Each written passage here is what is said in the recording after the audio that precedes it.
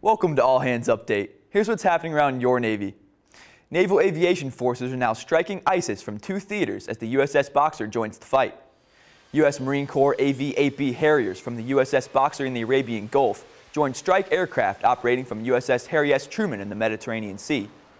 This marks the first naval aviation combat strike missions from Navy warships in 2 different operational theaters during Operation Inherent Resolve.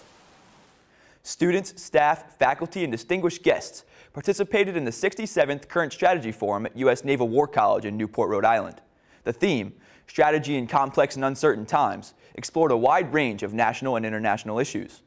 Navy War College students, national security speakers from military, academia, government, and private industry participated in panel discussions based on the Chief of Naval Operations design for maintaining maritime superiority.